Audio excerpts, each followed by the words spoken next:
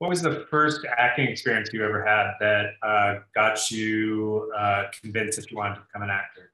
Well, I did. I started by doing commercials when I was really young, when I lived in North Carolina in the Southeast market. But the first film that I did that made me realize this is really what I wanted to do was I was, I think, 13, 12 or 13, and it was a short film called The Elephant Garden, and it ended up getting into Tribeca and won an award there. And that was my first experience where I went to the whole festival situation, and I flew to New York, and it was just really, it was a crazy experience seeing people react emotionally to this character that I was playing and the film in general. And I was very lucky to be to be directed by a wonderful director, Stacey Seeley, who's been she's still working today, and then also my co-star was Billy Magnuson, who is, if you look him up, you'll see that he's in like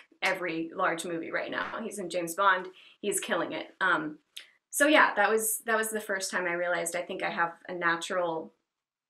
easy access to my emotions. So there was a lot of that was an intense short film, and it just made me realize this is what I want to do.